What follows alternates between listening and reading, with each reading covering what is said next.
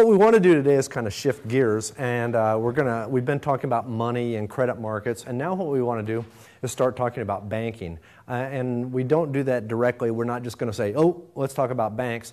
What we're going to do really is lead into this with the whole question of why do banks exist? And you know, we did that with this other issue of why does money exist. There are certain functions that money performs, certain functions that banks perform. And so before we get into talking about the details of banking itself, what assets do they hold and so forth, what we want to do is talk about this sort of a unique function performed by banks that if we didn't have bankers, then we'd have this problem with our economy. And although it's kind of perhaps an unusual way of approaching it for many people, economists have an entire discussion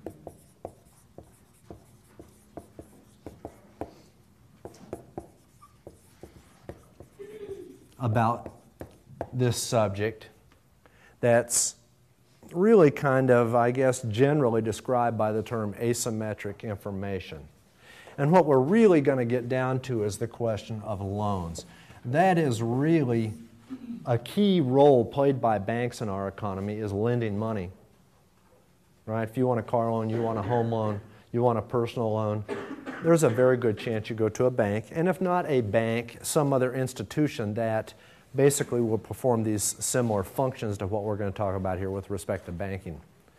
And in this whole loan market, what we've got, you understand, with loans is we have, and we'll just describe this in very general terms, we have savers and we have borrowers. And the nature of a loan is that the saver provides dollars to the borrower and in return receives back, there's just some loan agreement, some document, and that's on day one. And then there's a point down the road where that loan is paid off, the money is given back, and the interest. But so this is the nature of a loan, what happens on day one, and there's a problem with that, and the problem is, as I say, described by this term asymmetric information. I guess eventually we'll look back on this discussion and we'll have an answer to this question. Hey, why don't we savers, I'm saving money for retirement, you're saving for whatever your purpose is, rainy day or retirement or something like that. Why don't I just lend my money to borrowers directly? Why don't I just go out and find somebody that wants to buy a car or buy a house and loan money to them? And the answer is, I don't do that because I want my money back. Here's the thing about lending money. Any idiot can lend money. All you have to do is get a bunch of money and sit down and put a sign up that says, I will loan money, and people will show up and take all your money. Now, even though any idiot can lend money, it takes some real skill to get it back. And so the reason that savers don't just go out and lend their own money out very often is they want it back and they don't know how to get it back. They don't know how to make the right loans and they don't know how to get that money back if there's a problem that's encountered down the road. And so what we do instead of savers handing their money over to borrowers, usually what happens is we savers hand our money over to somebody else like a bank. We make what is called a deposit in the bank, and then the bank is the one that lends this money. And so there is this problem, or really a series of problems, that have this general heading of asymmetric information, and we'll talk more about it. But there's a series of problems that we as individuals would encounter and don't know how to deal with those problems of asymmetric information, whereas banks do. And so we hand our money, we savers, over to the banker or a credit union or a savings and loan and so forth. We hand our money over to one of these bankers, and then the banker deals with asymmetric information. And so this is really going to be our justification for the role banks play in the financial system. So we want to talk about that today, maybe a little bit tomorrow. Okay? So anyway, what do we mean by asymmetric information? Just the term. I don't think there's any doubt about the word information. And so what we have in mind here, and probably you know the word symmetry. Symmetry means the same on either side of something. A person's face is symmetrical if the right side looks just like the left side, except the mirror image of it. Asymmetrical, the A means not. And so asymmetrical information means that information differs. And the information we're interested in is in this lending market or in financial markets. And what we would say is this, is that these two characters in our story, the borrower and the lender, they have different information. Okay? They simply don't possess the same information. And that being the case, it makes it difficult for these loan markets. Financial markets, correctly speaking, I'm going to focus on loans. I'm taking a little bit of a detour here.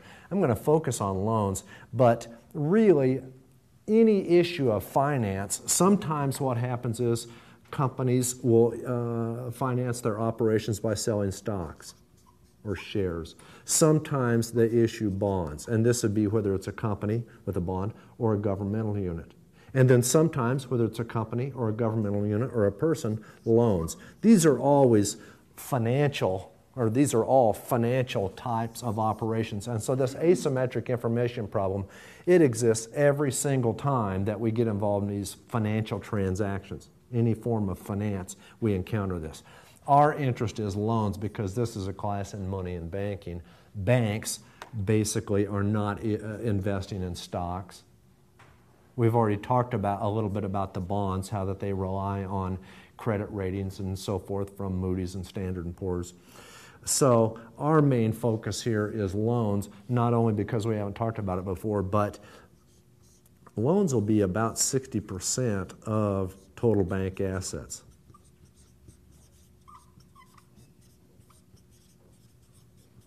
Now that is a big number. I'm saying all the dollars coming into the bank from all sources, 60% of those dollars end up being loans. And so this is a big deal for banks. This is a main function of banks, more so than it is for any other financial institution. Okay? And since this is a big deal for banks, then we need to understand this whole specialization, this specialty that banks have. Why are they such good lenders? And the answer is they can come to terms with this problem of asymmetrical information. Now, let's put a little timeline up here. Here's the loan is made, and here's the loan is paid off.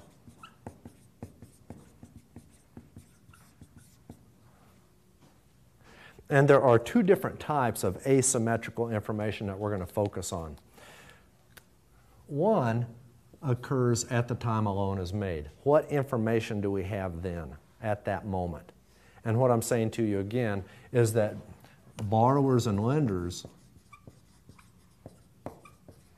come together here, but borrowers know more about their situation. If you're borrowing money, let's say you're borrowing the money to buy a car, to buy a house, or go on vacation, you know more about your situation than I do. I'm a lender. Maybe I don't even know you. Maybe we've never met before. And even if we're next door neighbors, as soon as you go home and shut the door, I don't know what's going on in your house. I don't know what's going through your head. I don't know what is happening down at work. I don't know what your plans are. And so the borrower has a real advantage about knowing about his or her own situation. And I'm talking about whether that borrower is a person or if it's maybe some corporate manager. Small corporation, big corporation. The borrower's got the real advantage here. Okay? So there's one type of problem that occurs at that moment. When the loan is made, asymmetric information. The borrower knows more than the saver, the lender. And this makes it where the lender is reluctant to go ahead with the deal. Then after the loan is made, during this period, then there's another type of problem. We've got two different names for this. Here's adverse selection. Is the label given to the asymmetric information problems at the time the loan is made. And then there's another asymmetric information problem that occurs after the loan is made called moral hazard.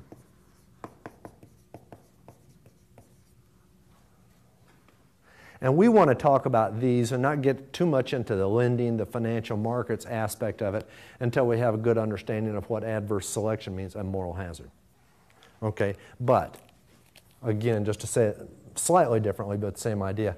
Adverse selection is a problem where there's unequal information, but at the time the loan is made. When we're negotiating, when we're signing the contract, we know different things. After the loan is made, now the money is handed over. Here you go, thank you very much. And now, what do you do if you're the borrower? What do you do, what information do you have and so forth that I don't have as the lender after the loan's made? And I'm still hoping to get paid back. Okay, so anyway, adverse selection.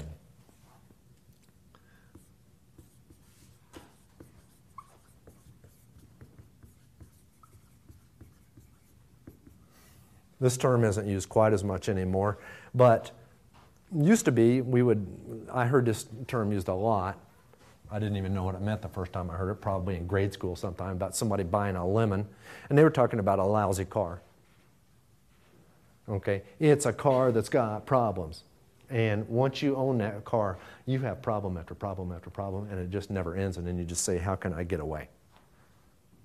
And really there's only one answer, and that would be like run it into a river and call the police and say it's been stolen. Although we would never do that. No, but it's hard to get away from this. What do I do? Where do these lemons come from? Why do we have this problem? And the answer is asymmetric information. Let's say that you want to buy a car, a Toyota or a Honda or something like this. And you go online or you pick up the newspaper and you see here's a list. Honda Accords. And maybe you want to buy a 2005 model Honda Accord. And you look at it and here's 15 of them.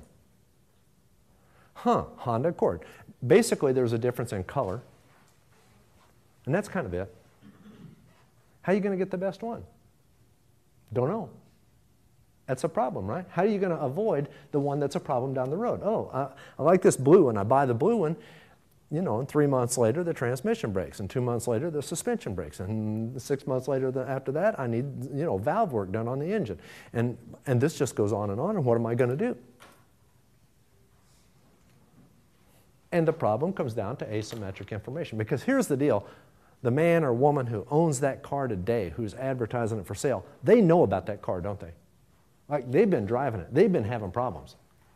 And then they're going, oh, man, I got to dump this thing. Now, there are other people who are driving Honda Accords, 2005 model, and they're in great shape. And they want to sell their cars too. And they know it's a great car. But you're the buyer. And so you say, here are all these Honda Accords. Which one should I buy? I don't know. And then what you do is we look. And there's some average price. Average price. And it doesn't make any difference what that average price is. I'm just going to say, I don't know, $15,000, just to set a number here, and we'll discuss that. But there's some average price for these cars. And that average price reflects the average quality, the average number of problems. It's X number of years old. It's got so many miles on it, and so forth. And so there's this sort of average price, and it reflects the average conditions of those cars, of those 2005 model cars or whatever. And so that's what we see as the buyer. The average price, $15,000. Here's all these cars I can choose from. I wonder which is a good one. I wonder what's the bad one. I don't know. Suppose you're on the other side of the market. You got a car for sale. It's a really great Honda Accord. You have had the oil changed every 2,000 miles. You have kept it in the garage every single night. You have never been speeding. You've never bumped into a curb. You are the perfect owner. And you want to sell your car, and you go, the average Honda Accord, 2005 model, blah, blah, blah, is selling for $15,000. I'm not going to let my car go for that. This is outrageous. This is almost an insult. No way. So the people who have really nice cars, not a lemon, the opposite of a lemon. What would be the opposite of a lemon? A peach. A grapefruit. What is the opposite of a lemon? A Lime. Maybe a Lime. Anyway, if you've got one of these really great cars, you just go, I'm not letting it go for that. So what happens is this. The people who have really great cars for sale, they just take them off the market, right? They just go, no, I'm not going to sell my car for this. Now, here's what you could do. Somebody comes out and they look at your car and they go, $15,000 is about what these are going for. And you go, no, I want $22,000. I promise this is the greatest car in the world. Who believes that? I promise this is the greatest car in the world? Yeah, okay, thank you. But guess what? Everybody else with a Honda Accord 2005 model, they promise the same.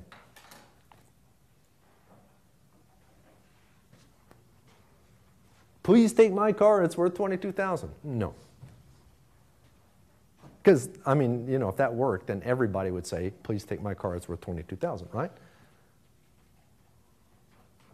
So the people with really nice Honda Accords, they don't have any way of, like, sending the brain waves, ESP, mind meld. What was that Spock guy does in Star Trek, you know, where you read your mind? We just don't have any way of doing this. So the person who's got a really nice Honda Accord just takes their car off the market. And maybe out of these 15 or 20 for sale, maybe 5 or 6 of them go off the market because they are just great cars. And now the ones that remain on the market, they're the same ones that were there before, but the best ones have been taken away, so average quality is really lower than before.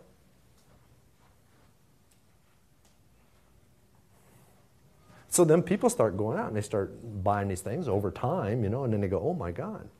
On average, these things aren't worth $15,000. On average, they're only worth $12,000 because of experience from all this. And the best ones are off the market, and the people just keep on driving, keep on driving, keep on driving them. And the ones that are being traded, those are a little bit lower quality. And so over time, with the experience and the word getting out and stuff like that, they go, you know, on average, these are only worth $12,000. And so we don't see this price persist. It goes down. Here's $12,000. And then somebody who's got maybe a little bit imperfect Honda Accord that is worth $15,000, they just go, I'm not selling my car for the average price. Now the average price is 12. I'm going to take this car off the market.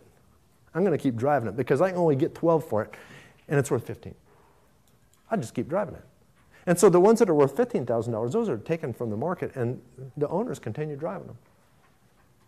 And the only ones that remain are really bad Honda Accords, the lemons. And so then, after the word gets out, boy, those Honda Accords are not very good. The one out there on the used car market, the price goes down to $10,000. And there's somebody that's got one that's truly worth $12,000, but then they say, I'm not selling my car for $10,000. It's worth 12. They keep it. And the only Honda Accords out there that are for sale are worth $10,000 or less. But once the word gets out, boy, did you buy one of those Honda Accords? Those things, the wheels are falling off of it.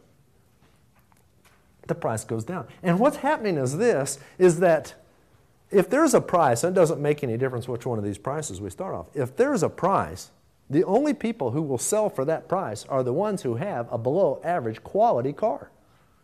And anybody who's got a car that's above average quality, they say, I'm not letting my car go for $15,000.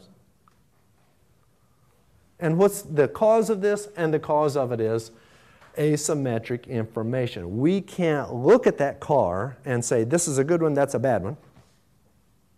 We can't read the minds of the owners. The owners know if they've got a problem car or a really great car, but we buyers don't know that.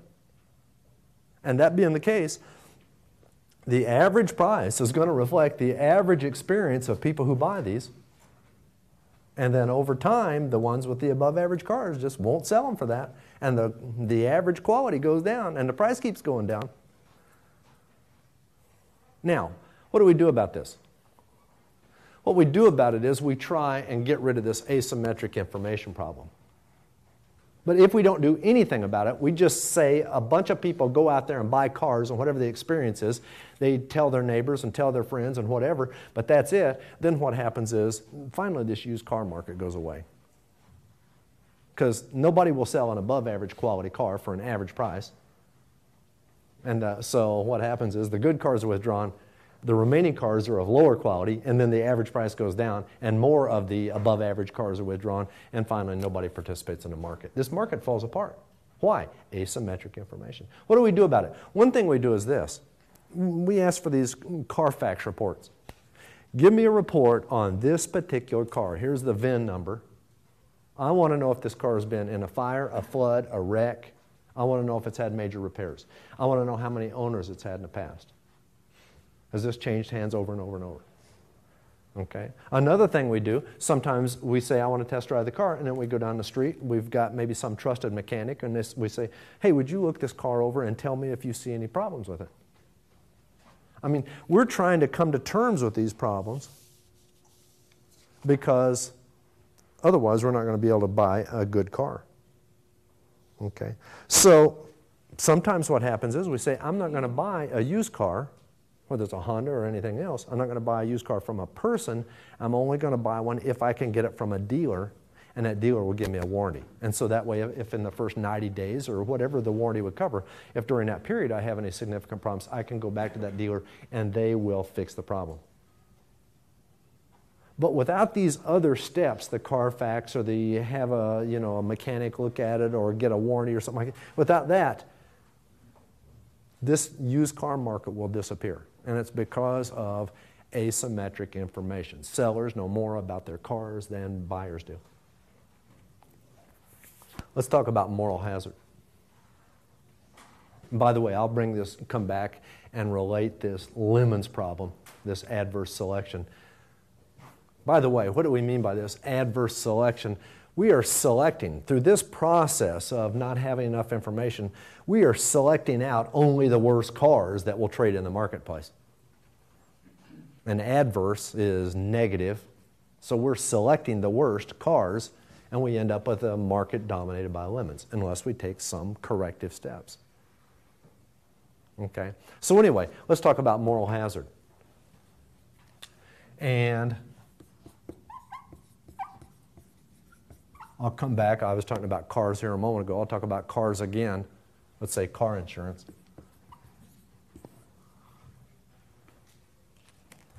This term moral hazard was developed in the insurance industry a long time ago. And basically, what this is about, what the insurance industry had to come to terms with is this, is they said, once we insure something for people, like their cars,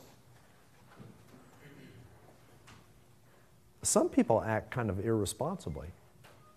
Because like if you have no insurance and you're driving down a road and you run your car into a curb or into a post or something like that, then one of two things happens. One of three things happens. One is you run it into something and now it won't drive anymore and you are afoot.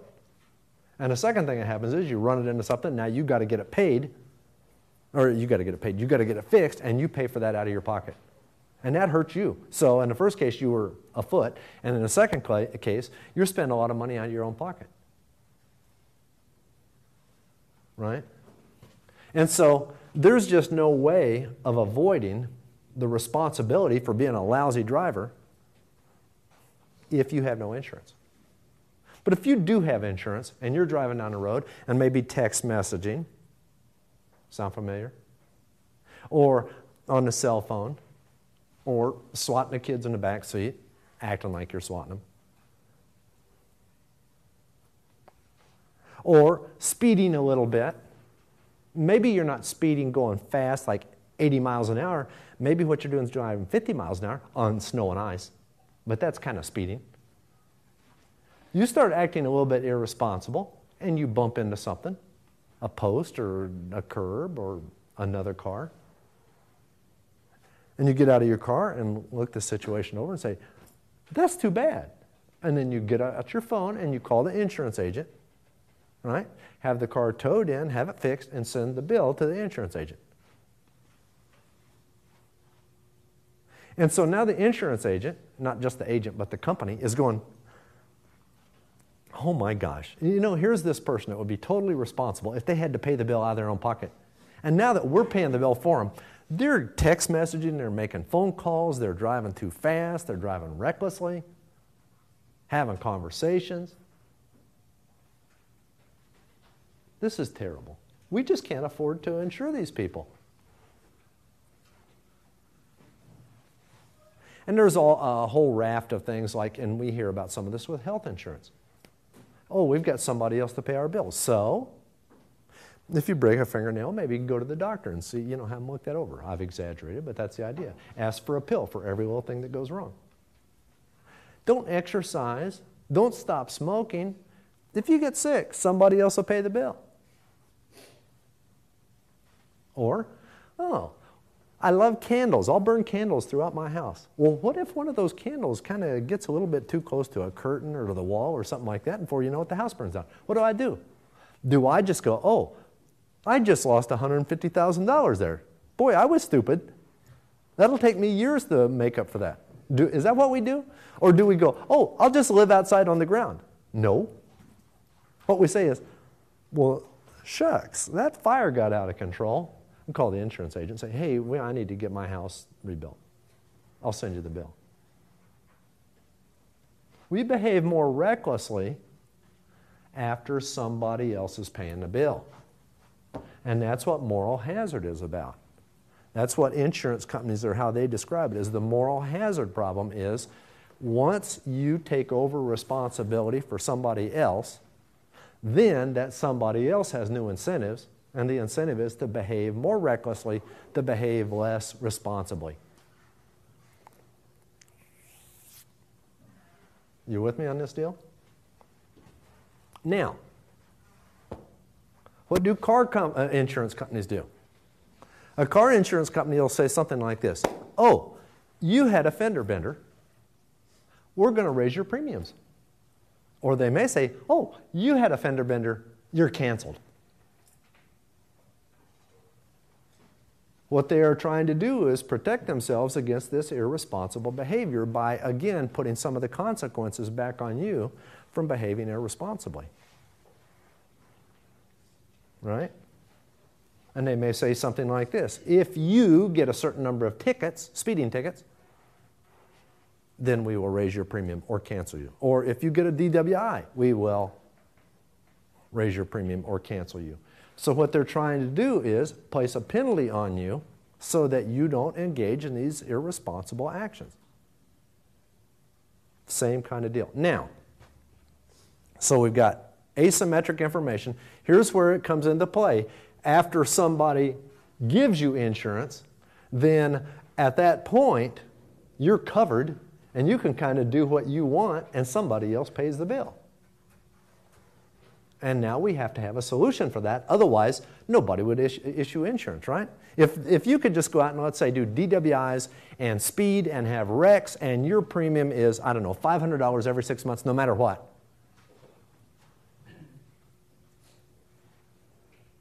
Who would have that insurance? You would? Yeah. You crazy maniac. Okay. But the point is, we'd all say, yeah, give me that insurance. I'll just do whatever I want to do. I'm going to light a bonfire right in the middle of my living room. I'm never going to exercise. Smoke. Whatever goes wrong, somebody else will pay the bill. Demand the best. I need a new heart. Just put it in. New lungs. I mean, whatever you can do, fix it up. I want something nice. Give me a handsome face. No, there's no insurance for that. Anyway, so we have this problem. Insurance companies then try to protect themselves against this moral hazard problem. What about financial markets? In the financial markets, we want to come back to these two problems, adverse selection and moral hazard.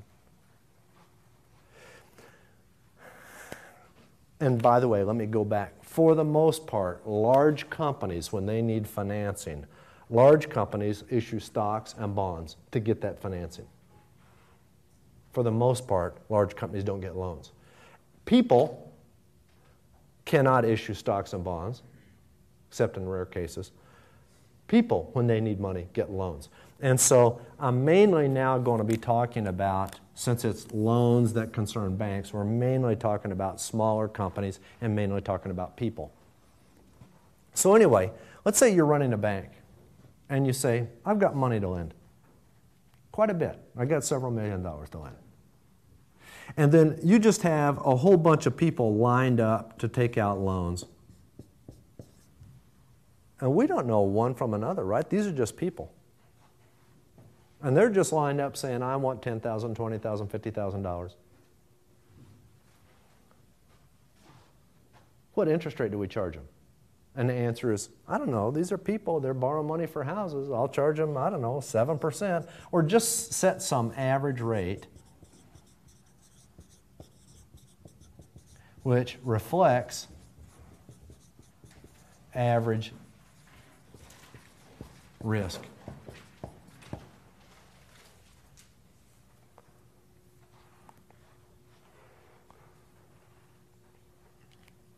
And there are some people that say to themselves, gosh, I am a really good borrower. I have a great job.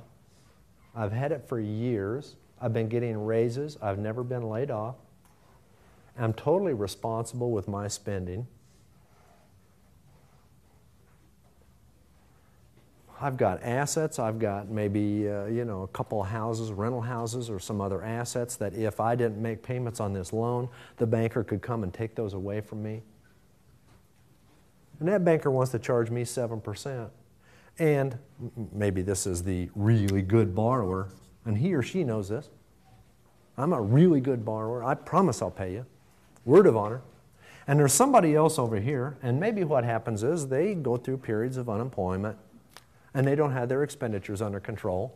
And maybe what's happened is they're not always good about paying their payments on time, utility bills, car payments, and things like that. But if there's just this asymmetric information and we don't know anymore, and that's where we're starting this process off, is the asymmetric information. Each person knows about themselves, but the lender doesn't know. And for sure, if you were the lender, you wouldn't know these things about people. They just come up to you and say, I want to borrow money. So here's this average rate, 7%. And this guy goes, I'm insulted. There's no way I'm going to pay 7%. You're charging everybody 7%. There's no risk in lending me the money. And so people who are a really good credit risk, they just say, I'm not interested. And then the people who are really kind of deadbeats, they go, 7% is reasonable. I would pay that. At least promise to pay it. And so what happens is, this is like the good cars are taken off the market. The good borrowers remove themselves from the market. And all that remains are the not so good borrowers. And so bankers would go ahead and say, oh, we'll make these loans. And they make a series of them. And they go, defaults are higher than we expected. I don't think 7% is right anymore. Let's charge 8%. There's a higher default rate than we expected. So they charge 8%. And there's somebody else that goes, well, I'm a pretty good borrower. Now, I'm not perfect. I've been unemployed a couple times in the last 5 years. My kids are in college. It's costing me quite a bit of money to put them through school. And, there's a chance that I'd have trouble making these payments, but I sure think I could. I'm really committed to it. And this guy goes, 8%, that's too much. So he goes, I just don't think I'm interested. And this guy goes, I'll take that. I'll pay 8%. And because this guy knows, yeah, I'll promise to pay 8%. If I can, I will. But if I can't, I'll run and hide. This person knows about his situation. There's asymmetric information. There's no look on the face. You can't say, that person's handsome. They're going to make their payments on time. This person's not handsome. They won't. That's not how we do it. This person's got facial hair. This one doesn't. This one's tall. This one's short. No, that doesn't do it. Big muscles, small muscles. How do we tell? And if we go back, we as individuals, before the banks entered the scene, and what I'm really going to tell you is banks are the specialists at dealing with this, but before banks entered the scene, and it was just people making loans, that was hard for people to know.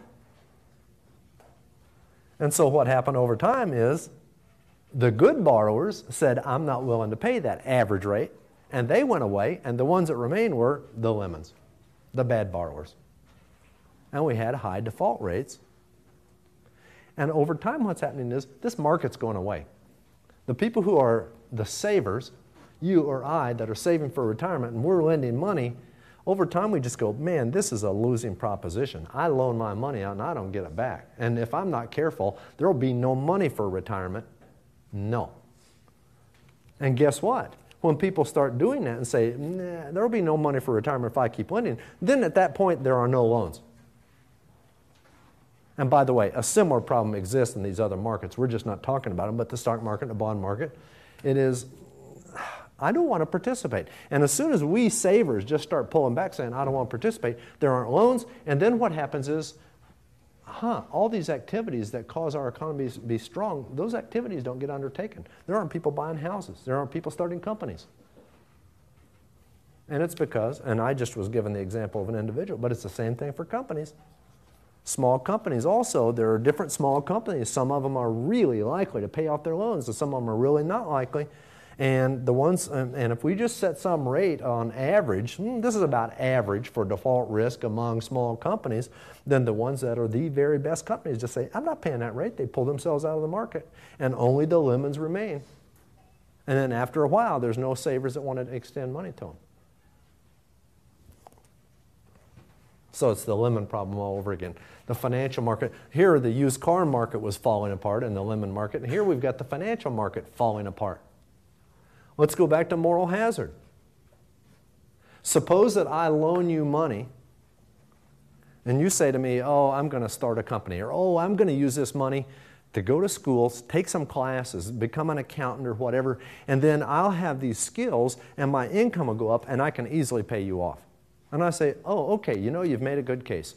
Here, I'm going to lend you, I don't know, $50,000. You go to school, you become an accountant, you earn an extra $20,000 a year. You pay me off in a few years, I'll get my money back and you'll be in a better position. You say, okay, so I give you your $50,000, you go to school and you train to be, I don't know, an artist, a sociologist, whatever you feel like. Moral hazard is, after the transaction occurs, then the hazard is, from my point of view, the lender's point of view, that you may be doing something at that point irresponsible with my money. And I don't mean to say it's irresponsible to become an artist or irresponsible to become a sociology major. I mean, I gave you my money because I thought, hey, here's this activity that's going to be financed with my money, and that activity will generate enough revenue to pay me off. And then what you may do, I lend you the money, and maybe you go on vacation and say, oh, I'm going to take spring break that goes from this spring until next spring. A 1-year spring break. What a spring break. And then you come back and you go, I'm sorry, I'm just not going to be able to pay that loan off. So moral hazard is the problem, that once somebody else is basically your financial backer, that you'll do something with that, irresponsible, and make it impossible for them to collect their money.